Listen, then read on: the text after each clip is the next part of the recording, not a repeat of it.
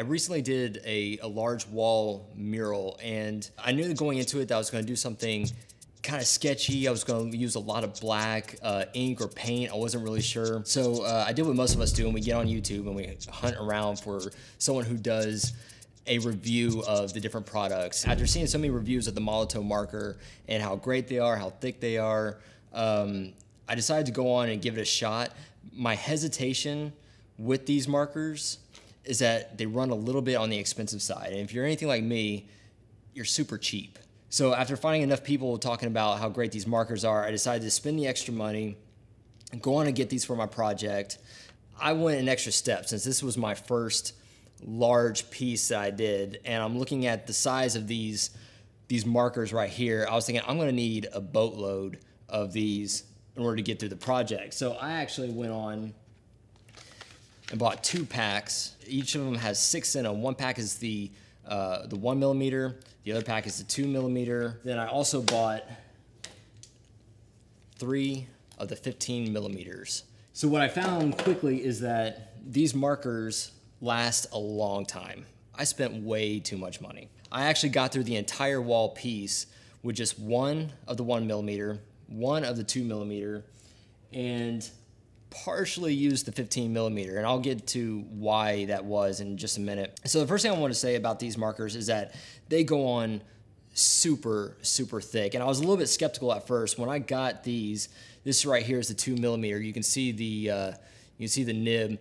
These nibs are much harder than I was expecting. I think with working with brushes for so long, I thought that in order for these to work, it would have to be kind of soft. It would have to be able to really drag on the wall nicely. And when I first took the top off and I saw that this was a pretty hard tip, I started to kind of hesitate a little bit of how well these were actually going to work on the wall. But when you take it off, you have to first pump, and you'll see a lot of people talk about this part of the process. You give it a good shake first, and you see how much acrylic that this marker is putting down. What's so great about using acrylic instead of using like a Sharpie marker is that these have no smell on them at all. So that was the other great thing that I liked about working with them. But these go on super, super thick. Once it's primed well, that paint just comes straight to the tip, and I was expecting to see some drag, and that is not what I see with these. And the other thing I was a little bit skeptical of is how well would this black paint work over color. And that was the other thing that I found, is that no color was showing through anywhere that I was using this black. I could have put on any kind of color on the wall, come back on top of it with the black, and all I would see was this black. And actually, I'll go on and just demonstrate that for you right now. I like playing with Sharpies from time to time, but there's only so much I can handle of the smell before I start to get a headache. So I'm gonna lay down some color right here. Got some good thick spots. And with this 2mm, I've got it primed nicely. And you can see that these lines are just pure black. I don't see any of the red, no green, no blue, none of that is showing through. That helped a ton with working on this wall when I was laying on some of the darker blue paint in the background. I had to come back over and do some really fine detail lines to kind of make the black part of the goop look like it's kind of peeling away. And actually that kind of brings me into the next marker that I loved so much working with. This was the 2mm. You can see it's got a nice thick, smooth line. The 1mm was a lot of fun to play with because it's got this nice sharp tip. And just like the others, it's a very hard nib. So we'll give this a good shake. We'll get it primed. And sometimes you'll get a little drip when it's coming out, because again, it does come on thick. And so you want to make sure before you're working on your project, you want to have a pad or something off to the side that you can first prime your marker, because obviously you don't want little splatters like this happening. But once it's primed really well, you can go on and get started. And we can see how thin I can get these lines compared to the 2mm right here. So we got lines showing the 2mm, show the 1mm, The next thing I want to get into is the 15 millimeter. Was super impressed by this marker. I love how thick it is. I was really expecting to use a lot of this paint, which is why I bought 3. We'll give this a good shake. And it's probably gonna work pretty well here on this paper, but when working on the wall, I'm working at an angle kind of like this. And so I had to kind of take into effect that periodically while I'm working, I'd have to stop and give it a little bit more juice before returning back to the wall and doing some of that paint.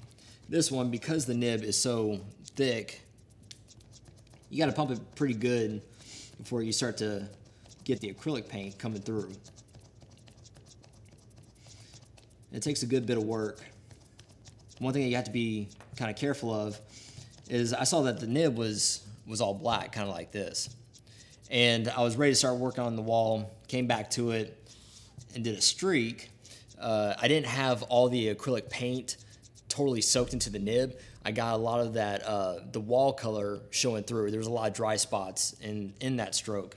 But you can see this goes on super, super thick. I mean, so we got these Sharpie colors right here. And I mean, I just covered those completely. I can't see any of the ink from the Sharpie markers coming through. You don't want to just walk up to your paper and just lightly drag it, because you see what happens is we get all of these dry spots. That's not going to work. You need to make sure you put some good pressure down and drag. What I found with using this marker is on places where I had lines overlapping.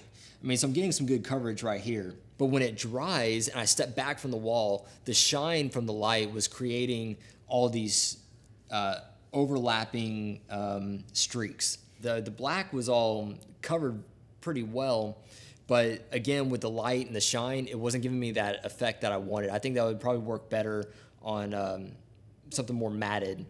So in the middle of the process, I just went on and put the marker aside, figured I'd use it for other projects, and get just a pure black paint, a good brush, and cover those big areas that way. So I would recommend if you're working on a project like that, just go with a brush and paint. One other thing I do want to talk about is working on the wall. I mean, if you're working on a piece of paper, obviously you got gravity flowing through. You're going to get a lot of the paint constantly flowing through the nib. I think periodically you still need to kind of prime it a little bit, come back. But when you're working on a wall, unless you can consciously make your hand have that downward angle and work like that, which I found to be a little bit difficult, it does still work holding the marker like that. You still get, let me go on and just get us a new sheet of paper here. It still works really well like this. I mean, you can see that paint is still coming through. But eventually, if you're not careful, you're gonna start to get, some dry spots. I actually used the streakiness to my advantage a little bit during the project on the part where I'm drawing in a lot of the shading lines in the anchor itself. I just kept going pretty fast. And the whole feel that I wanted in this piece was just something that's just rough, hand-drawn, make it look sketchy. So I wasn't too concerned about having super thick lines. So that's my review of the Molotow markers. I found them super helpful, a great product to use. I would use them again and again. And if you found this review helpful, like and subscribe to this channel. I'm gonna be doing a lot more videos of my art, more time-lapse videos. I might be doing some stuff that's just rough sketches. And the whole purpose is to help you guys out while I'm trying to learn myself, right? So if you have any products that you would like me to give a shot at, go on and leave it in the comments below, and I'd love to give them a try, and hopefully I can do something that will help you out and even further your art. So thanks for watching.